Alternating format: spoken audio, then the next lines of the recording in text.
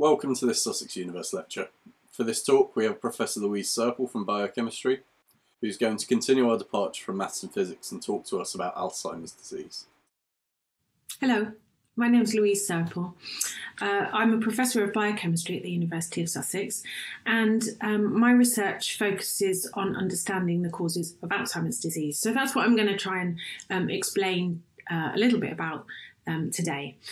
So I should say that I have a research group, and there are around 8 people working with me at the moment, and many more have passed through my lab, and they are the ones who do all of the experimental work. So their work is what I will be talking about today.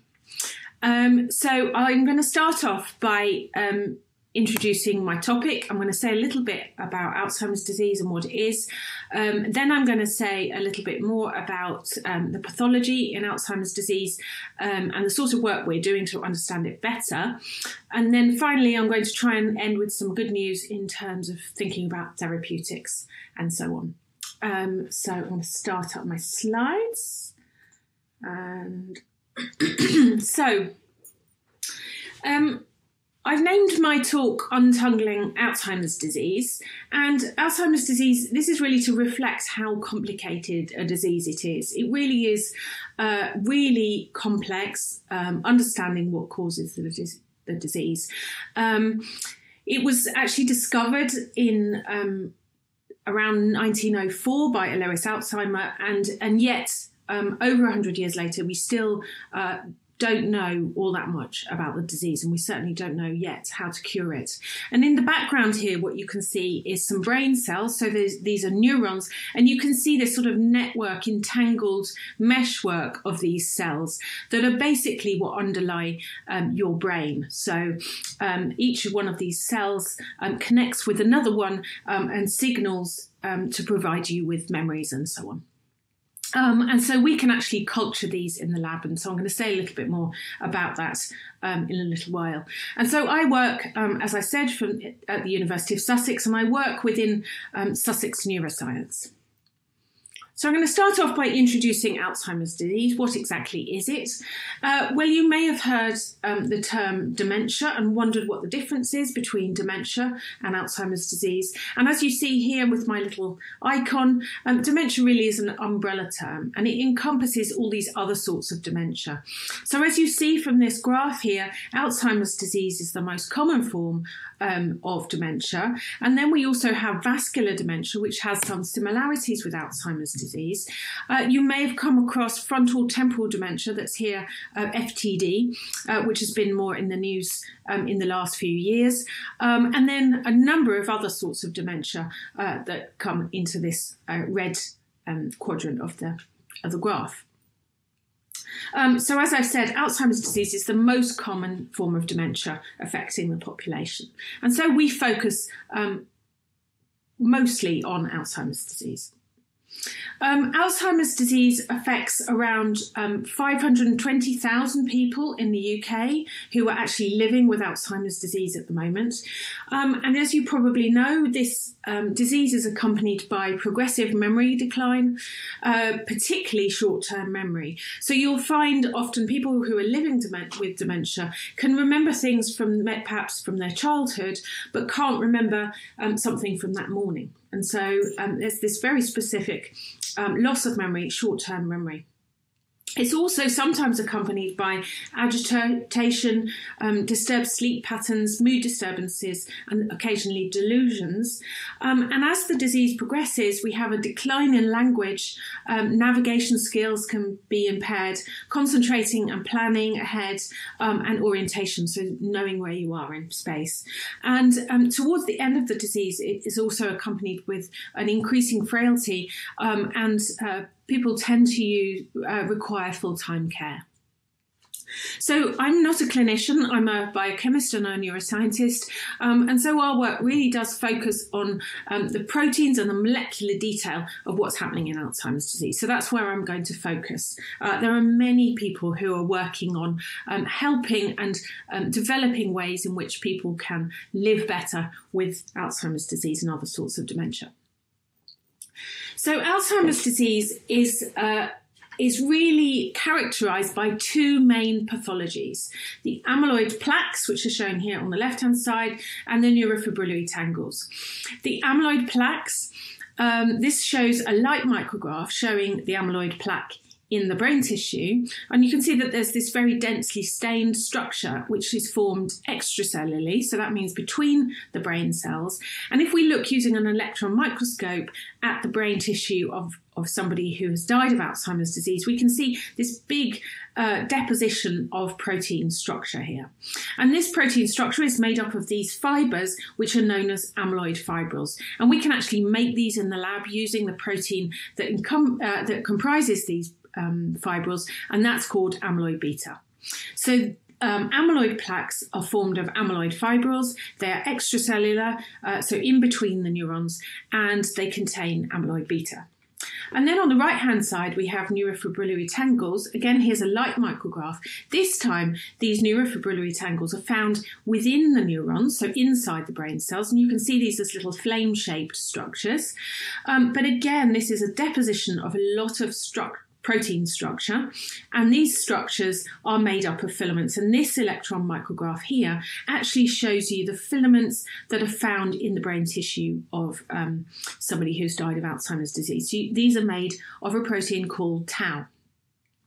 And these filaments are known as paired helical filaments because of this very specific structure that they have. So they have this pair of filaments that come together to form these twisted filaments. So neurofibrillary tangles are formed of paired helical filaments. They're intracellular, so inside the brain cells, and they are made up of tau.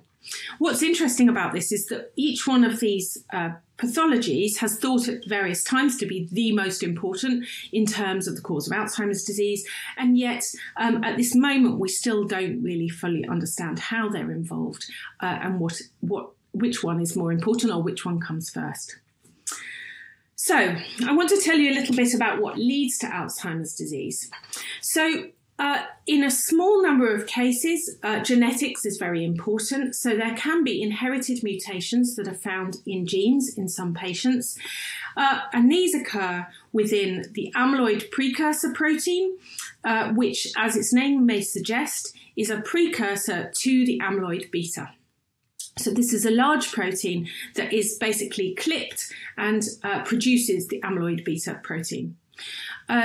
These two proteins, these two genes, presenilin 1 and presenilin 2, are actually those scissors, if you like. So they're enzymes that actually clip the amyloid precursor protein to produce amyloid beta. And gene mutations in these proteins, presenilin 1 and presenilin 2, can also cause early onset Alzheimer's disease.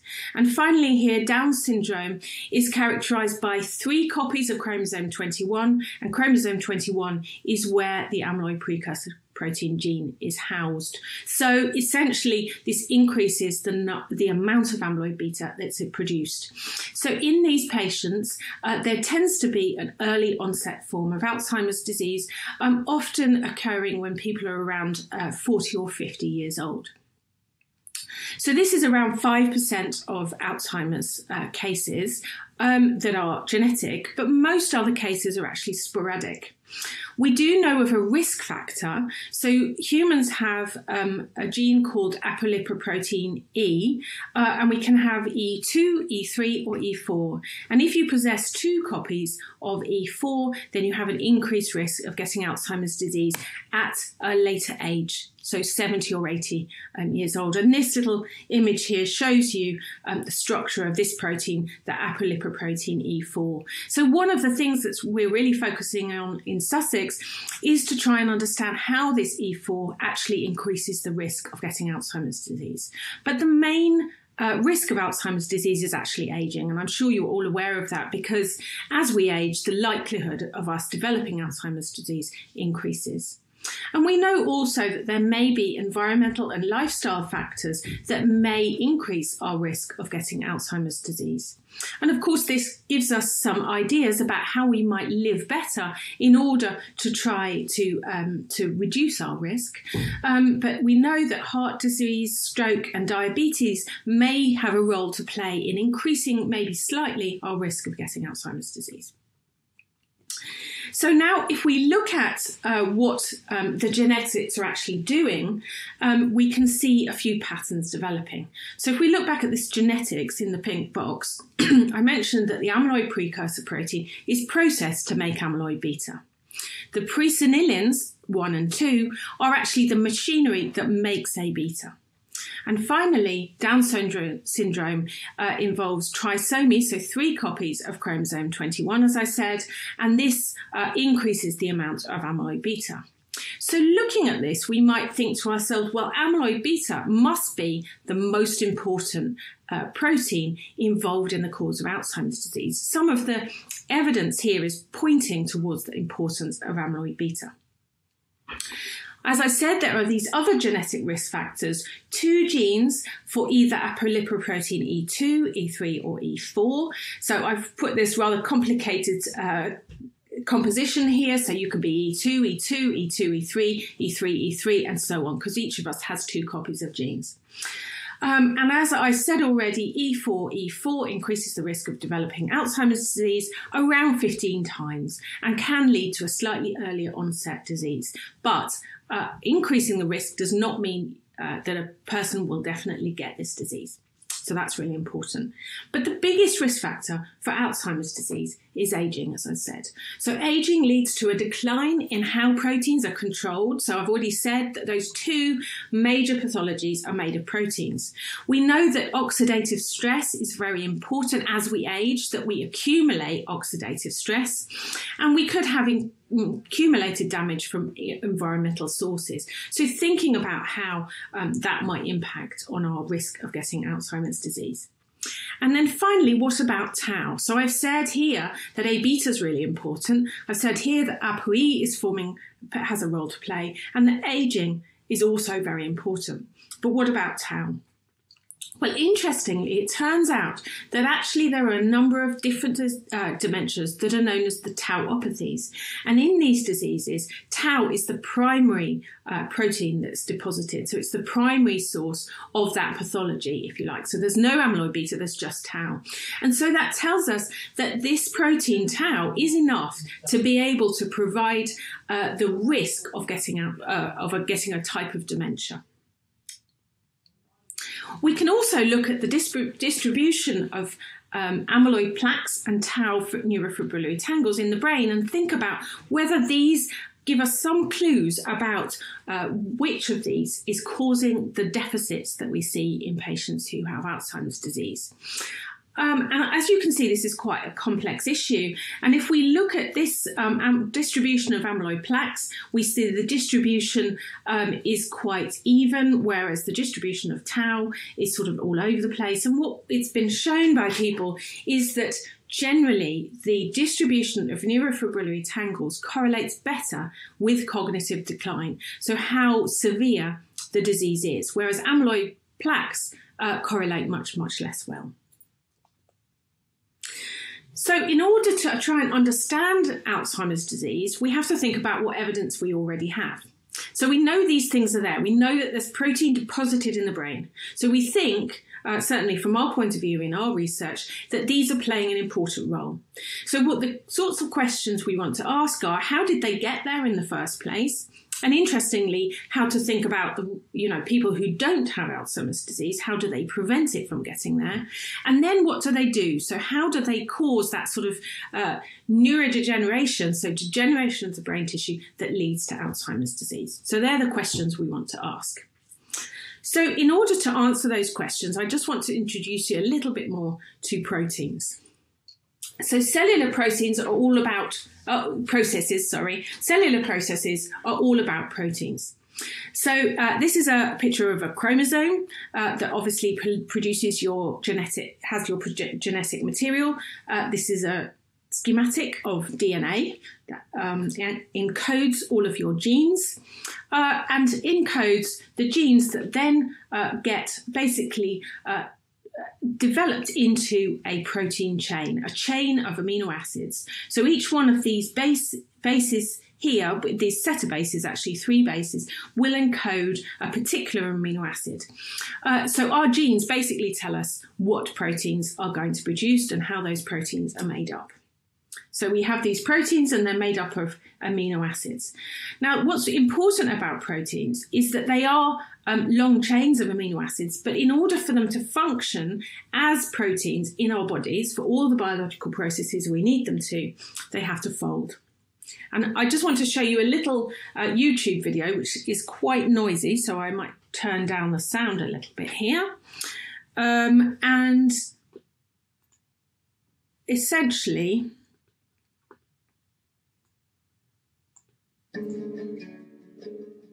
oh, it doesn't play within.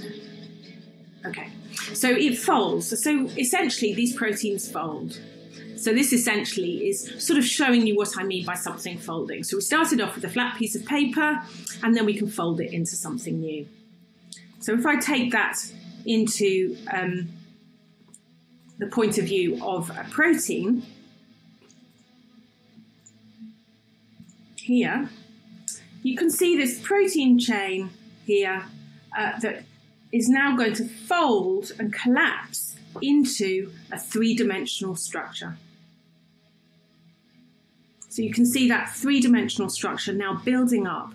And actually, some of you may be able to see that these are made up of little helices. There are some beta strands in here. And beta strands and alpha helices are essentially the folding pattern that we see within proteins. There are other folding patterns too. But this is a three-dimensional structure. So this would perhaps be a functional protein that then goes on to do something. Now, I'm just going to stop this because my YouTube seems to be doing something. But rather than restart, I'm going to keep going, I think. So the proteins fold, and this is what happens when they might misfold. So proteins may misfold, they may aggregate and assemble. And so what this shows you is some little individual protein chains, if you like. They're actually 10 amino acids long. And what we've done is we've put them in a box and given them a little shake. And what they're doing now is they are interacting with one another. They're aggregating to form new structures. And so hopefully what you can see here is that rather than just aggregating to form a sort of disordered blob or globule or something, they're actually ordering themselves in quite an organised way. So you can see these protein chains are organising themselves in little strands or lines that are interacting with one another to form a new structure. And this is what we think might be happening in these diseases like Alzheimer's disease, where a protein, instead of folding into the correct structure, misfolds and folds in incorrect structure. And these are the sorts of things that we expect will form in Alzheimer's disease, forming both the amyloid plaques and the neurofibrillary tangles. So I'm going to take you through a little bit more about that now. So this is an Alzheimer's brain. What you can see here on the left-hand side is a healthy brain, and on the right-hand side, an advanced Alzheimer's brain. So you can see already there are big differences here, and we call this neurodegeneration, where we see these big vacuoles and shrinkage of the brain generally. And I'm just going to focus specifically on amyloid beta here. So amyloid beta is found in these amyloid plaques within the brain tissue, and these amyloid plaques within the brain tissue are made up of these amyloid fibrils, and you can see this under an electron microscope. You can see all these long, long fibres, and each one of these amyloid fibres is made of a very, very specific structure. So earlier on, I mentioned alpha helices and beta sheets, and these structures are made of beta sheets. And I often use the analogy that this is a bit like the rungs of a ladder. So each one of these strands is perhaps a protein chain, and it then stacks up via hydrogen bonding, forming a very, very tough, very stable structure that then deposits in the brain tissue and can't be removed by the normal biological processes. And so, for example, if we used amyloid beta to think about how this structure might form, this is the structure of amyloid beta. It forms this little hairpin structure. So each one of these is a beta strand. And now the next molecule of amyloid beta comes in, hydrogen bonds, and forms another one on the stack. And that would continue up until we formed this long amyloid fibril. So essentially, this is amyloid protein assembly. And we can sort of depict that in a more general way using this sort of schematic where I'm not using structure anymore, but more sort of squiggly things and blobs. So this is our protein chain that perhaps has just been made. And it starts to self-associate or stick together with the same, another molecule of the same protein to start to form an amyloid beta aggregate, which then starts to form an oligomer. And you'll notice that I mentioned this as toxic oligomer, and I'll mention why that is in a moment. And then these oligomers start to stack up and start to elongate until finally they form an amyloid fibril, and then lots of these amyloid fibrils then get deposited in the brain tissue as amyloid plaques. And sometimes I use the analogy of a sort of Jenga, where you can build up this structure. The reason I call this a toxic oligomer is because it turns out that rather than these fibres that are deposited in the tissue being the main toxic species, we actually believe in the research community that it's these smaller species that form as the aggregation progresses that are actually the most important and most toxic form that cause the neurodegeneration. So I just want to go back to amyloid structure again now and show you a little movie that hopefully will explain that beta sheet structure that's really important here. So this is a little movie. This was actually, I've put the name here, this was built by someone in my lab called Kyle Morris. He was a PhD student. And these are beta strands. So these are our protein chains. And what you can see here with these little dots is hydrogen bonding.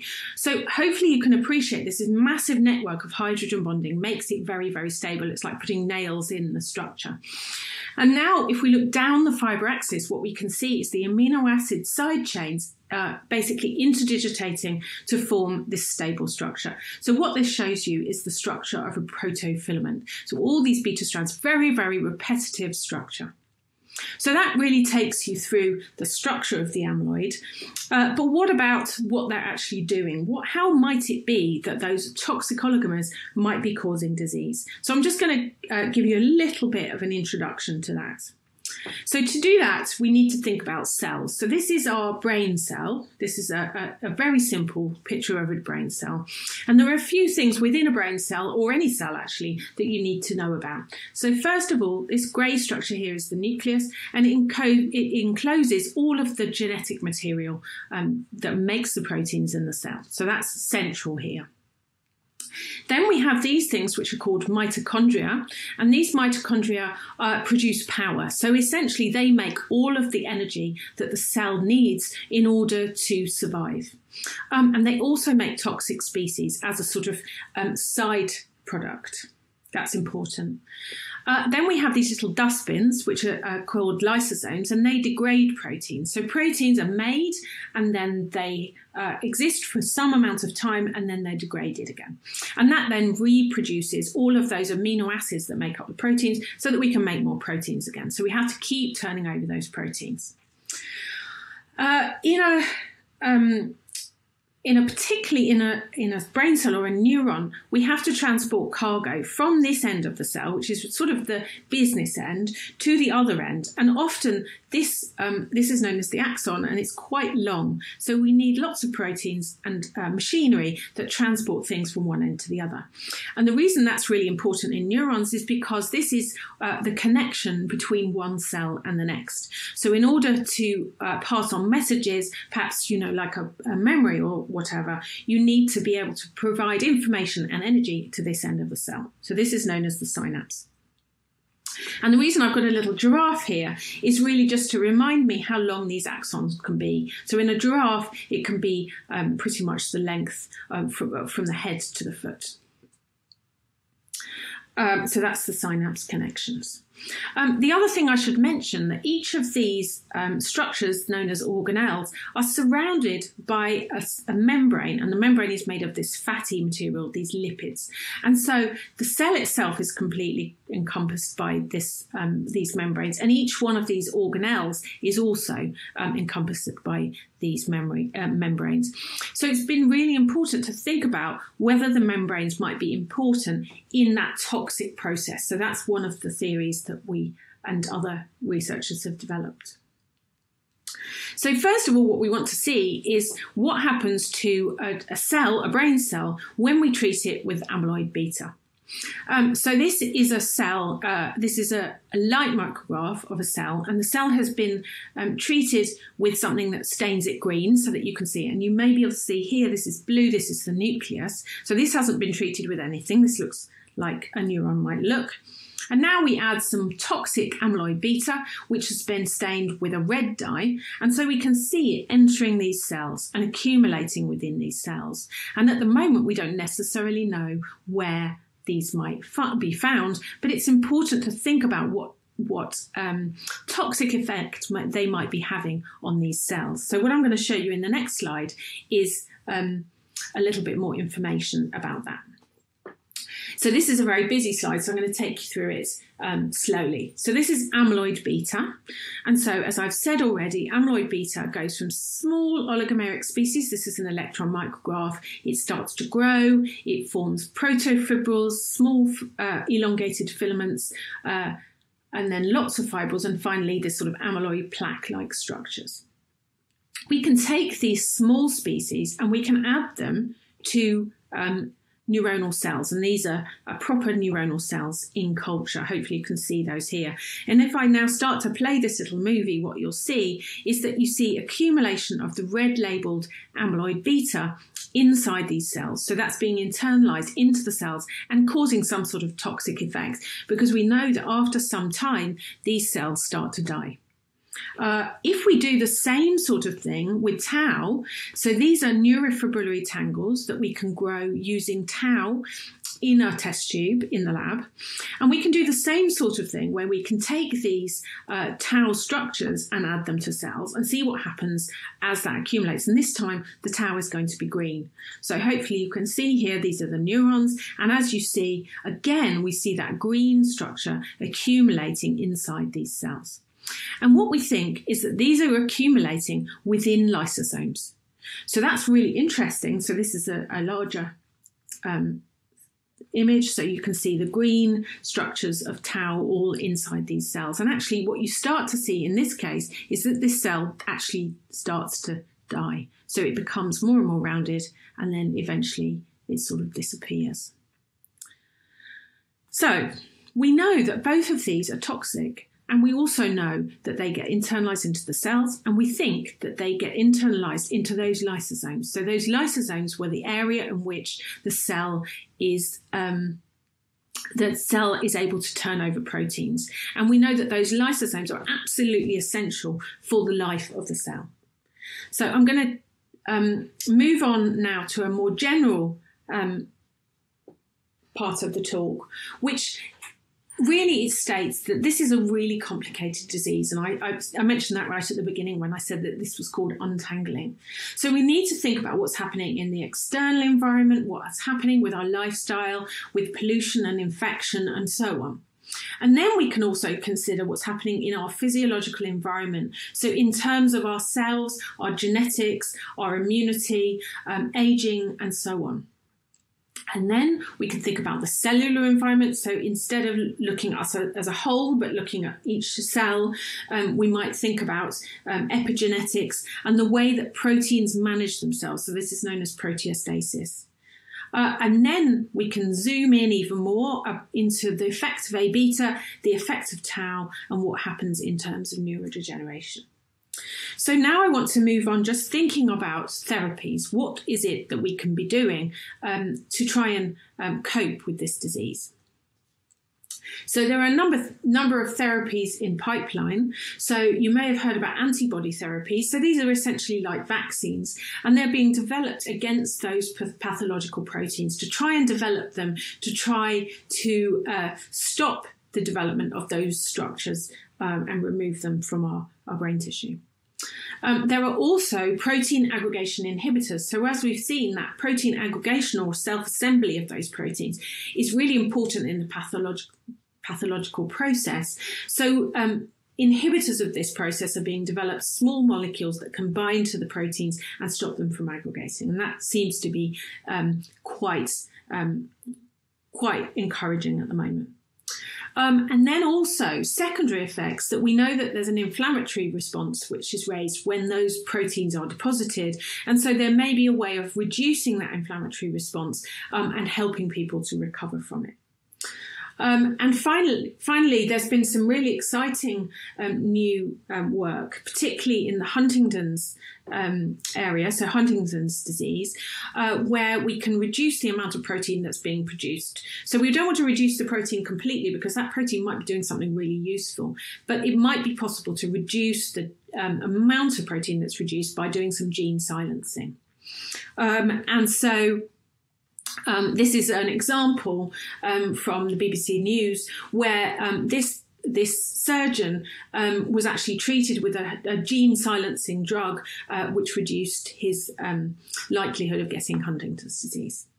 So when we're thinking about how we treat Alzheimer's disease, we really need to understand the disease mechanism. So it's no good making a drug that we don't really understand how it works. We really need to know how the disease develops and where the targets are. Most importantly, it is essential to get early diagnosis because we know that there's quite a bit of damage has been done when people start to show real symptoms of memory loss and so on. So if we could find a way of diagnosing people before they start to show symptoms, then it would be possible to treat them early. And so prevention is key rather than cure. So we would want to prevent the disease from developing rather than treat people when the symptoms have already occurred. And on a very positive note, and this is actually partly from a quote from Bart Struper, who runs the Dementia Research Institute, he said that we may already have the drugs that are needed to prevent dementia, and the problem is that we haven't been able to treat people early enough to be able to see if those will work. And so finally, I want to finish by thanking all of the people that have made this possible. So there's a little collage of all the people that are involved in my lab who've been working on our projects and so on. We've been very lucky to have donations from various very, very kind and generous people. I just particularly want to mention Mr. Michael Chowan and others, and support from the Alzheimer's Society particularly. We also get funding from Alzheimer's Research UK, as well as BBSLC, the Royal Society, and the Medical Research Council. And I should also mention TauRx Therapeutics, which is a company based in Aberdeen that is we're working with to try to help us to understand how we can treat Alzheimer's disease. So that's really exciting. So I will finish with a wise little owl, and thank you all for listening. Thank you very much. Well, we hope you enjoyed this video. Once again, I've got to ask, if you did enjoy it, please give the video a like and subscribe to our channel to see our future updates. If you're interested in the future talks we've got coming up, do visit our website at bit.ly/Sussex Universe. And remember, if you're watching live, the live Q&A starts now at the Zoom link in the description down below.